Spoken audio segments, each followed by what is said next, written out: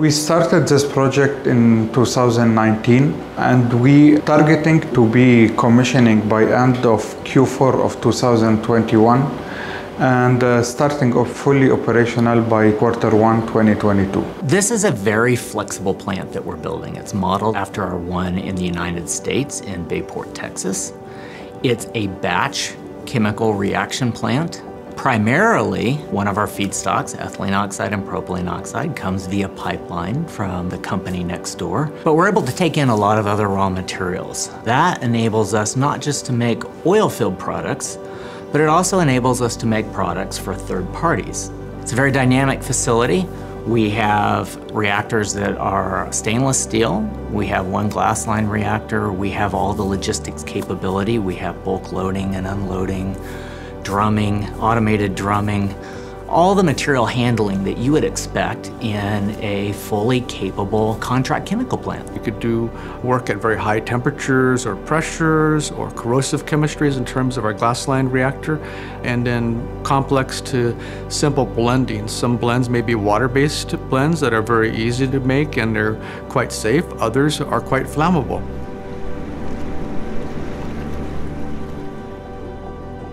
Normally when people think about Halliburton, they don't necessarily think about chemical manufacturing, but it became a strategic goal for Halliburton and we wanted to get into that, expand our presence in that sphere. And the decision was made to build a chemical manufacturing facility here in Jebel. We are able to support a number of different markets with our production of chemicals in our plant.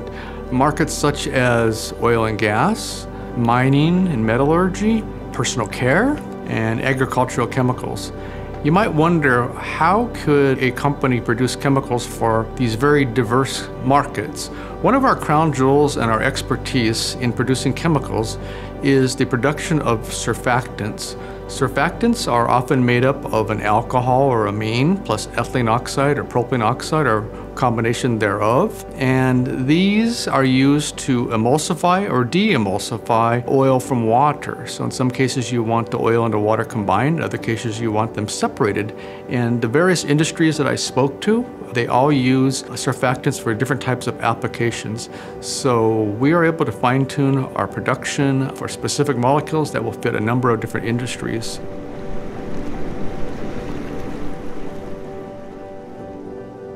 We have a technology center in Dhahran, Techno Valley, that we're operating today, but our plant will also have research and development capabilities built in from day one. We'll have a lab facility.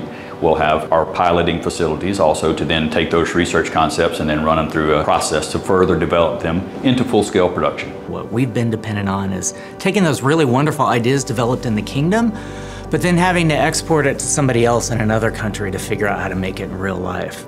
What our Jebel plant does is it bridges those two worlds. We're able to develop those same chemistries in the kingdom, where we're able to run them over to Jebel and start to scale them up in larger vessels. It allows for faster turnaround time, but at the end of the day, you also have developed a product that you know you've done so using local raw materials, local know-how, and hopefully works best for your local problems that you're trying to solve.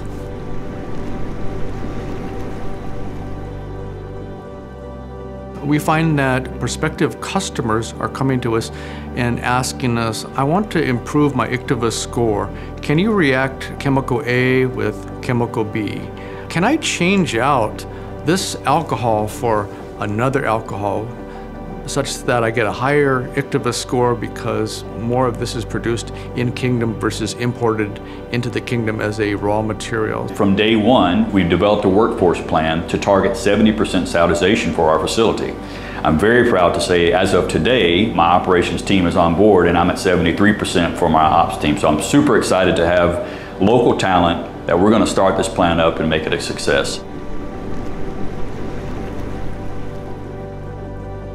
Now, we have put together a number of strong processes in place to protect our customers' intellectual property, be it the simple product X versus the entire tech package. We segregate all our customers' intellectual property, we code it, It's only shared with the need-to-know basis of a very small team of professionals that represent different functions such as manufacturing, analytical sciences, procurement, safety and compliance. Even further, in the actual production site, we will segregate all of our customers' various raw materials and products. We'll code them so that if we have visitors coming to our site, it's not very apparent who we're doing business with or what products we're making in the facility. And then the last thing that I wanted to bring up is we have a very strong ethical standard at Halliburton. So the code of business conduct is really key to our day-to-day operations. We won't tolerate any types of security leaks, breaches, or misuse of our customers' intellectual properties.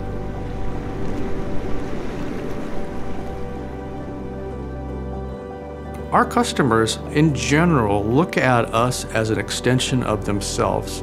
Perhaps they don't want to invest capital into a plant, perhaps they don't have a local manufacturing facility, but in the end, they are really looking at us to be an extension of themselves in terms of reliability, in terms of quality, in terms of safety, and maintenance of the intellectual property.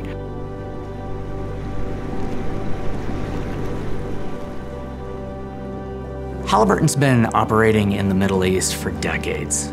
We move chemicals, we move equipment, we move people from country to country all throughout the region. Saudi Arabia's been one of our longest term countries we've worked with. We have a lot of local capabilities, not just on people, but on all the chemicals, on all the equipment, everything that's needed to move that stuff around. So we have a lot of depth when it comes to logistics, when it comes to understanding the local challenges, the geography challenges. And we intend to leverage that depth with our Jebel plant. The plant itself has the ability to package in a variety of different ways. But more importantly, we have the ability to leverage our broader Halliburton capabilities to make sure the customer gets what they need when they need it. We've had a really great relationship built over time with our government agencies in Saudi Arabia. The local government agencies have been absolutely tremendous and helpful for us. We've gotten nothing but support. It's been really nice. We've got tremendous support from our local agencies, but also kingdom-wide, some of the higher level agencies as well, and trying to make our vision a success, and of course by that also making the vision for Saudi Arabia a success as well.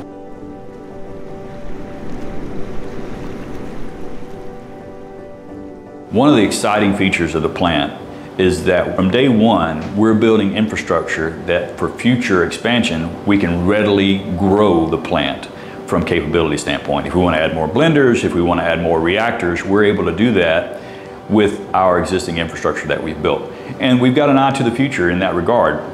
We'd like to fill the plant up from day one and immediately be ready to make our expansion. That's important, of course, for Halliburton, but it's also important for the region and important for Saudi Arabia that we can grow that plant because we can then serve additional customers in terms of volume, but also we add headcount. We're going to add development of workforce. We're going to add new jobs over time as we see more demand come on.